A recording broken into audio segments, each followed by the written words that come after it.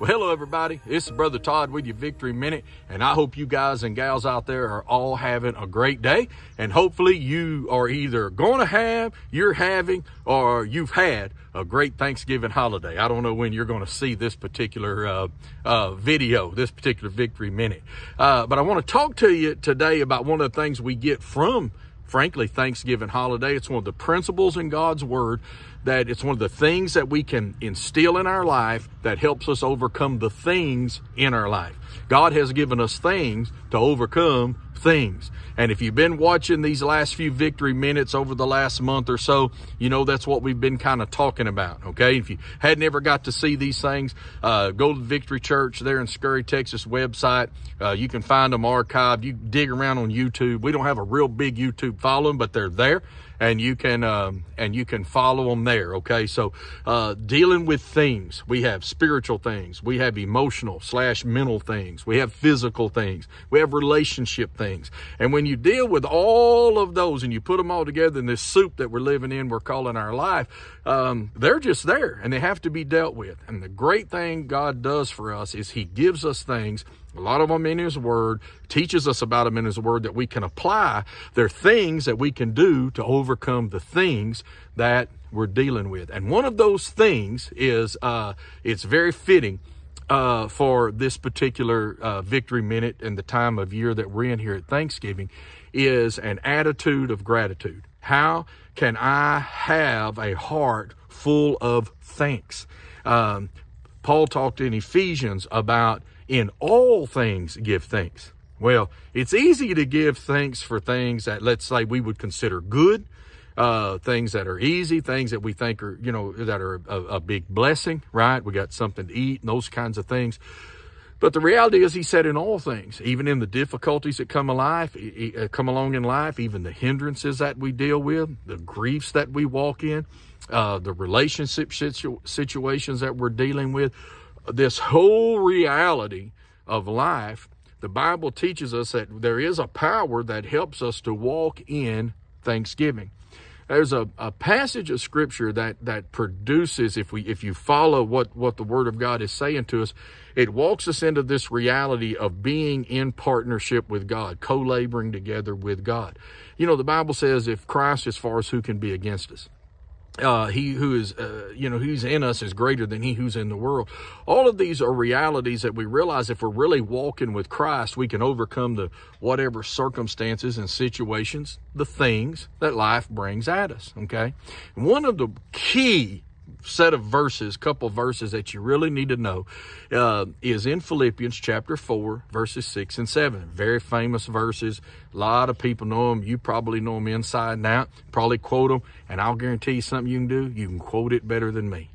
I'm going to tell you something. Every now and then in life, or in the Scriptures or wherever, there are verses of Scripture that I cannot quote properly. I mean, I'll get around to the main parts in there, but I will stick them in all kinds of places. So right over there, okay, a full disclosure here, there's a cheat sheet, okay? And it's got that verse, those verses, how they're actually written out, because I guarantee I'll mess it up. So if you see me looking over there, well, you and old Brother Todd's got a little mental problem there, okay? I get a little dyslexic with this verse. So, what's he talking about? He's running along there and he comes up on this statement. He says, be anxious for nothing. Don't worry about anything. I'm going to tell you what, how in the world can you live in that world, right? Where you're not in any way spiritually, mentally overwhelmed, right? How do you not get overwhelmed dealing with a husband? How do you not get overwhelmed dealing with your kids, your wife, your friends? How do you not get overwhelmed when you're in grief? Right? I mean, it's a big statement. All right. Jesus looked at a bunch of disciples whose hearts were broken, didn't understand anything that was really going on. He said, don't let your heart be troubled. Well, okay. Then he said, if you believe in God, believe also in me. And he's letting us know he's enough. And the end of that verse 7 ends with through Christ Jesus. So how do I get from I don't need to worry about anything to I am walking in partnership with the Lord? Well, I'm going to cheat. You look over there, let me start off with the verse, right? He says, be anxious for nothing, but in everything, right, in everything, and this is where I always mess it with, I always put the Thanksgiving part first, but in everything by prayer and supplication with thanksgiving, right? Let your requests be made known unto God. And it says that he will give us the peace, right? How does he put it? Because I always mess it up. And the peace of God, which surpasses all understanding, will keep or guard your hearts and your minds through Christ Jesus. Okay? Think about what he said. He said, don't be anxious for anything, okay, in the situations that we're dealing with, but pray. We've already talked about prayer being one of the things we can do to overcome the things in our life. Praying, we have trouble with it. We have trouble doing it. We have trouble walking in it. We have trouble when we need to be prompted in it. And he tags two words there, with thanksgiving. And I want to tell you something. The with thanksgiving there that he's talking about provides perspective. Hear me. When your mind is on what you have and not what you don't have, even in grief, what you've had, as opposed to living maybe without somebody that you love now, but would you trade the love and the life that you had with them and there being grief and there being pain, as opposed to never having them in your life? Okay. With thanksgiving gives us the perspective of being able to, even though we're, I never agree with God on the timing of somebody passing away. I always want them to have more time, right? So even in that reality, I mean, especially if it's somebody we've lost that's younger, those kinds of things, how are we prompted to pray so that we're not overwhelmed, we're not anxious, okay? Well, when we're thankful about what we've had in them and what we have in them. One of the ways I know I didn't evolve from a monkey is I love people that aren't here anymore. My love for them has never changed, okay?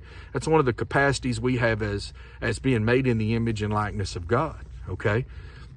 Brings us into another dimension of life, okay? We're far more than third-dimensional beings. But anyway, I won't get into all that. So this Thanksgiving gives me perspective.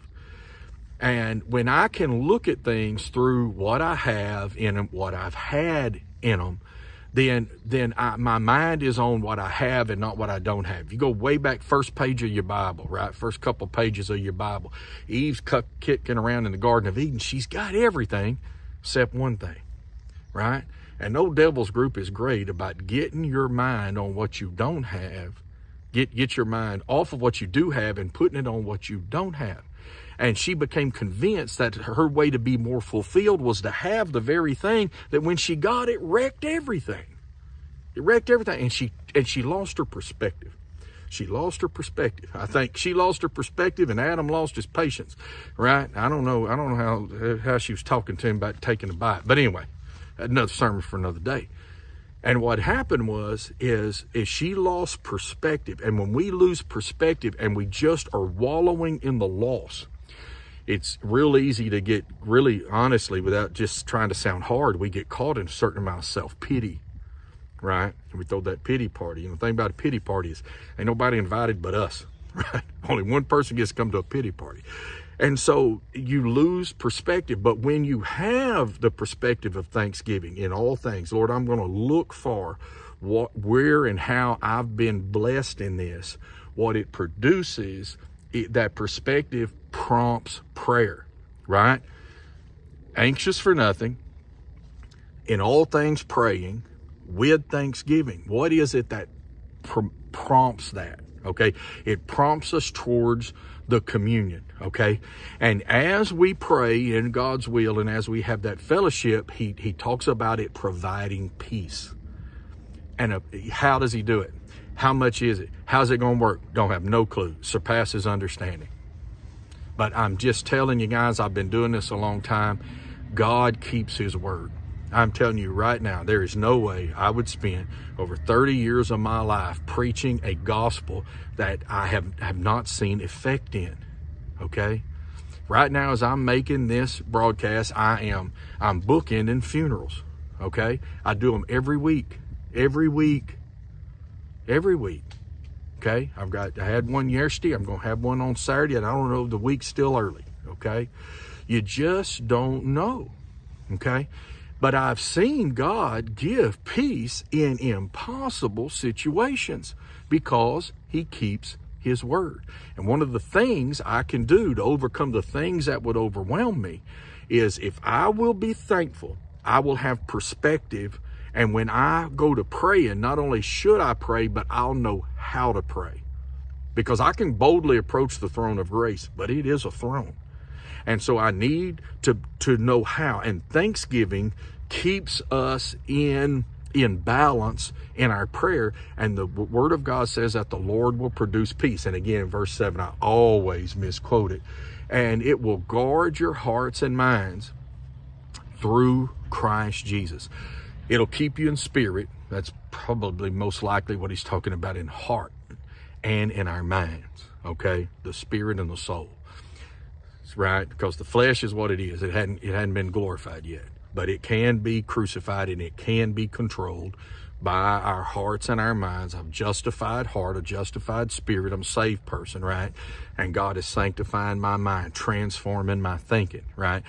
And as he ministers to us and he gives us peace, what does it say? He says it's through Christ Jesus. So it's beyond us, and it's in God's power that he has promised to work in us. Because the Bible says the power working in me and you as believers is the same power that the Lord used to raise Christ, as the Father called, as it were, from the grave. That the Spirit of God that's dwelling us with that same life-giving power, that overcoming power, if you're following me, okay? God says that he'll produce it. But, and again, these are big verses. We could talk about them all day long, but I just want you to run back to that early thought, with thanksgiving. This week, think about, even if you're dealing with loss, Thanksgiving can be a lonely time. All you got to do is have somebody not there that you want there, should be there. Okay.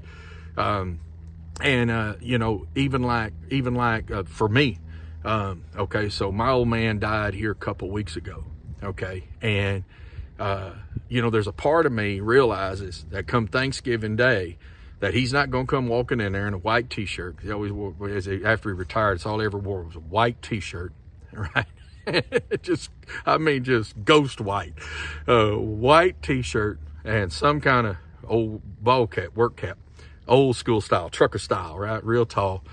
And him coming in, grinning at me and aggravating me about what I'm messing up or whatever, and me looking over at him going, hey, old man, I can't believe he's able to walk in the house, right? Somebody have to help you. Just messing with each other. Okay, that's not going to be there. But I've got so much, right? I'm a 55-year-old man. My old man just now died, right? A lot of people lost their kids their day before they was 5. Right? So there's so much to be thankful for. The lessons I learned from him, the times that we had to get, you know, like he told me right there before he died, I'm going to miss you. Amen. I'm going to miss him now. But that's because there's love. And when my mind is there, when I'm thinking of that perspective of him not being so sick and him hurting so bad, but God having him in his promises, then I can be thankful. I can be thankful for where he is. I can be thankful for where I'm going. I can be thankful for what I've been. And then as I pray, I'm praying from that attitude, as I'm praying for help in grief and those kinds of things, my brothers, my family, then what do? Then we're praying from a higher plane. And you need perspective. You've got to have perspective. Thanksgiving gives you a high perspective to where you see things as they are and not lost down here in the trees, so to speak, like I'm in right now. Always amaze me. I fly a drone up out of here a lot, and there's a field over there we plow, and I'll take that drone, fly over and see how everything's growing and that kind of thing, and the perspective that you get. And you see that what you're dealing with that seems so big is small.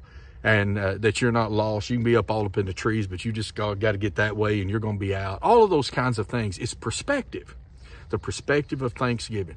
Try that this week. Really talk to God about giving you an attitude of gratitude. And when you see your kids, when you're talking to your family, when you're, whatever it is, you're dealing with your work, you're looking at your paycheck, whatever, look at it from a perspective of Thanksgiving and see if it doesn't produce prayer that's going to provide peace, that is going to incorporate you walking with the Lord, and you're going to walk powerfully and you're going to overcome the things that are trying to overwhelm you. Be anxious for nothing. Hope that you have a good week. Hope you having, or will have a great Thanksgiving. See y'all later. Bye-bye.